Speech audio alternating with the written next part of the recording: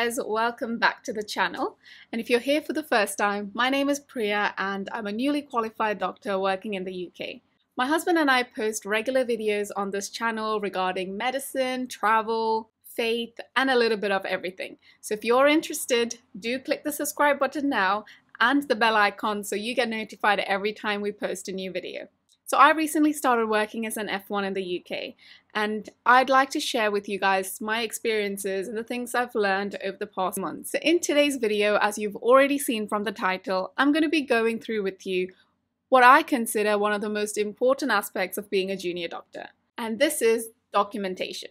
Actually, it doesn't just apply to junior doctors. Doesn't matter what stage in your career you're at, documentation still remains as one of the most important aspects of working as a healthcare professional. This applies to junior doctors, consultants, nurses, physiotherapists, you name it, it applies to everyone. So about 90% of a job as an F1 is to scribe, whether that be the examination of the patient, the history of a patient, or a conversation you've had with another medical professional about the patient or relatives.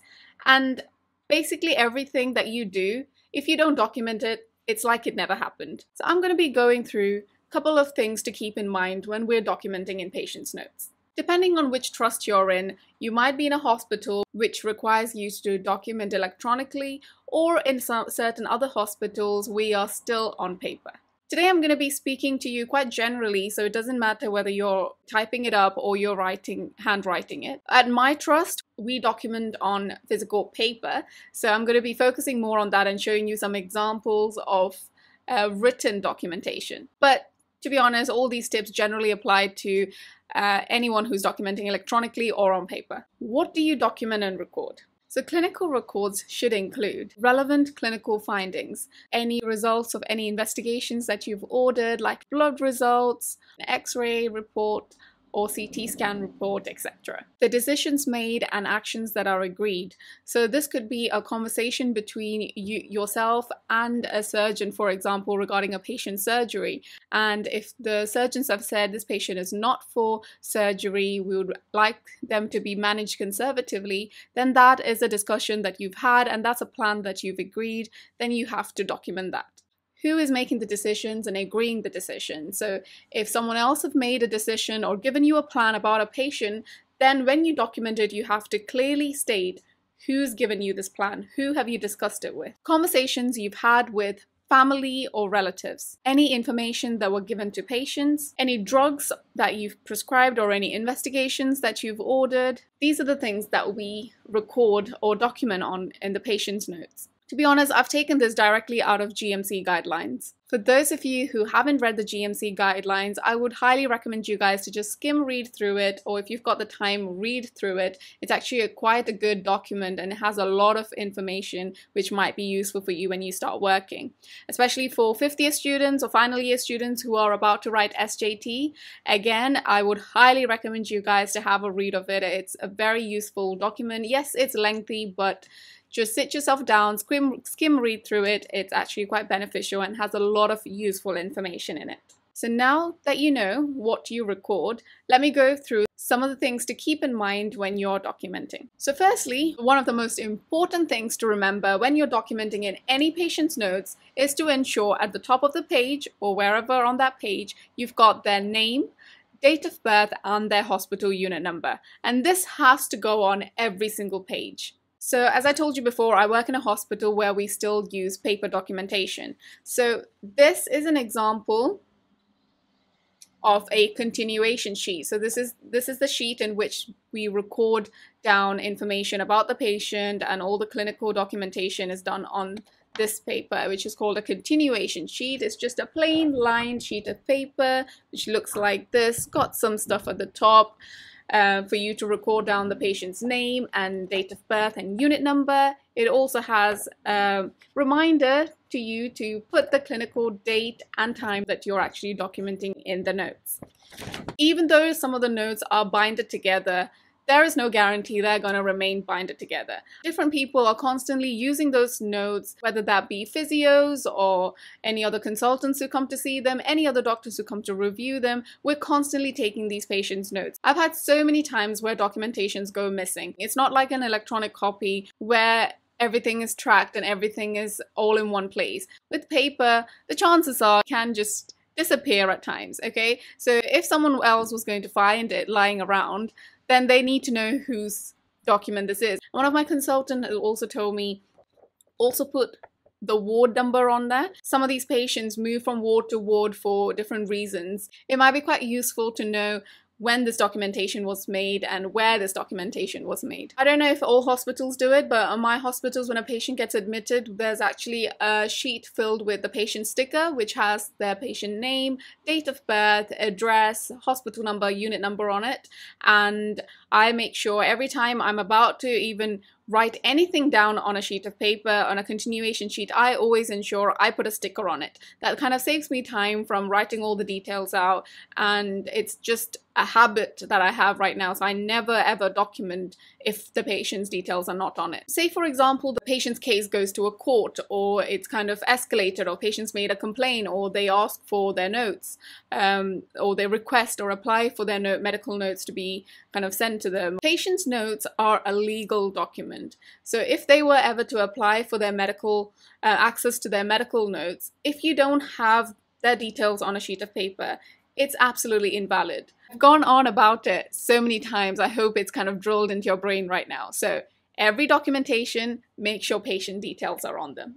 So number 2, write down who is documenting and when. Okay, so I've had so many times where I've been reading through patient notes and I find that they've given us a plan, but I have no idea who's documented that. Was it a nurse who documented that? Was it an F1 or was it a consultant? So make sure when you are writing in the documents, you put down your grade and your specialty, whether that be just putting Helen Smith, F1, or Priya, consultant cardiologist. You know, just so put down who you are and what grade you're in. It makes a whole difference when it comes to people reviewing the notes and kind of getting the whole story of a patient. Make sure you document at the time of the events happening, and if you can't, make sure you do it as soon as possible after the event. So what I mean is, say if a patient's had a fall and you've gone to review them, so as soon as you've reviewed them, make sure you come and document in the notes, okay? So it's very important that for the patient's documentation to be in a chronological order, because you might forget things that you would have mentioned if you had done it earlier. You might get some things mixed up, or you might just completely forget to document. So along with recording who you are, also write down when you documented it and when you've reviewed the patient. It's very important that we put down a time so we know if something else was about to happen to the patient, we know when you documented this or when you saw the patient. So time and date is so important. Or if you're in a ward round, you might write the whole thing about the ward round, and right at the end you will sign off, you'll put your signature, you'll write your name, your grade, and which specialty you're in. And also, it'd be very beneficial if you also put down your contact number. So this is your bleep number or your pager if you have one. Moving on to number 3. Which I consider to be very, very, very, very important, is to make sure your documentation is legible. I know doctors are known to have absolutely disgraceful handwriting, but I just think that just needs to stop. I've heard people say, oh, your handwriting looks like a doctor. Well, that's not a compliment. That is not a compliment. If you're going to start writing messily and consider yourself, I've reached the doctor standard, you're wrong, okay? I absolutely hate it when I have to go through patients' notes and I can't even read anything, not even a word. It's absolutely disgusting. GMC guidelines actually say you must keep a clear, accurate, and legible documentation. It actually says that. Google it. So if you're a doctor who's going to come and write really scrappily on a piece of paper, you're not following the guidelines. Okay, forget following the guidelines. You're making lives so much harder for other people who has to go through and read your writing. Yes, I understand that sometimes we're all very busy and we need to write really quickly, and sometimes we're left with a sheet of paper with nothing to, nothing to lean on, and it might be very difficult, but you just need to take that extra couple of seconds, that extra couple of minutes to make sure that you're writing legibly. I'm not asking you guys to make sure you write in beautiful calligraphy. That is not the point. But just make sure that it's half decent, like it's just if other people can read it fine, then you're doing fine. You don't have to make it beautiful, but make sure you write neatly. And I've seen doctors come and write in really small letters. I don't understand, like, do you want us to read it with a microscope? Like, I don't understand. So these are some examples of handwritings that I've kind of seen on patient documentation.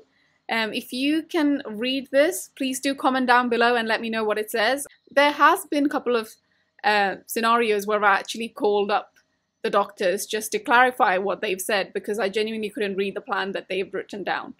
So just don't let it get to that stage. As F1s, you will be writing a lot in patient notes. Most of our jobs as a junior doctor on the ward is writing. I mean, your first priority is patient care, and I believe that documentation is just as important as caring for the patients. Like, you also need to make sure that you're documenting everything very clearly, because it actually makes a huge difference, and you'll only understand it once you start working and you've got to uncode all these documentations that doctors or other healthcare professionals have made. I think then you'll realize how important it is to write neatly. And number 4, writing a summary. And what I mean by this is, some patients can be admitted to your ward or in hospital in general for a long amount of time. There are some patients who I've looked after who's been on the ward for more than 40 days. Yes. And can you even begin to imagine the amount of continuation sheet their documents consist of? So some of the notes are like this big, and that's no exaggeration. So it's very difficult sometimes to kind of know what's been going on or what's happened so far. So you might have so many documentations from different specialities and loads of discussions and loads of investigation results just muddled and, just buried under these notes. And one example I can very specifically remember is one of our patients who'd been in hospital for a long time. And when this patient was going to be discharged, we were thinking about the follow-up plans that we need to arrange for this patient. And the job list that I got on that day was contact cardiology, find out what if he requires any follow-up plans. Contact microbiology, think about their long-term plan for antibiotics. Contact radiology and see if they need any repeat scan or what scan they will recommend. Contact several other people to kind of figure out if this patient needs to leave with a follow-up plan from that specialty. And I was thinking, oh God, I've got so many phone calls to make today. So before I did that, I thought, let me just prep the discharge letter and then I'll go on to arranging all the follow-ups for this patient. So to do a discharge letter, which I will do another video for, by the way. So if you want to know more about how to write discharge letters, do click the subscribe button so you get notified every time I post a video. So anyways, going back to the story, I was going through the patient's notes, which was, again, this big, and I realized all these specialities have already been contacted during their stay in hospital. So there were plans made by surgeons for these patients, there were outpatient appointments made by cardiology, or there was a plan for the anticoagulation. Everything was there, but it was just buried in the notes. So what I learned from that day is, you kind of, as you go through, if you're an F1 on the ward looking after this patient and this patient has been under your care for a long, prolonged period of time, it might be really useful for you to just skim read through their notes and make a summary of what's happened so far. I always just write a summary. I make a summary of what they came in with. I write down all their test results, all their scan results, all their important follow-up plans, and I write it and put it into the notes. So when it comes to discharging the patients, or when it comes to a consultant seeing this patient for the first time, they don't have to read through 70 pages. They just have this one summary sheet. So I would highly recommend you guys to do this. I've also received positive feedbacks from several consultants that I've worked with, and they've always appreciated the summary sheet that I make. Last but not least, it is making a conclusion. What I mean by this is when you're having a conversation with a patient's relative or discussing a patient's case with microbiology, or you've called up the surgeons to see what the plan is for a patient, they might have a long conversation with you, especially calling relatives or family or discussing something very important with a patient. The conversation might be very long, and you might end up writing half a page or even a page for a patient. Right at the bottom, write conclusion or summary, or just a couple of lines just summarizing basically the gist of the conversation. So there's two ways I've done this. I either write it all down, okay, the entire conversation. I have had conversations which has filled a whole A4 sheet of paper. I have, okay. So what I tend to do is obviously you have to write everything in black, by the way, forgot to mention that, write in black, black ink. And then what I tend to do is I either underline the most important things, okay, or I write down a small summary right at the end. So when someone's looking at it, they can just quickly read through the underlined bits because it's quite important. And also right at the bottom of the page, I'll write down the conclusion of what I've spoken about. A couple of other things that you document is if your patient has had blood cultures done, you tend to stick the blood culture labels onto your documentation sheet.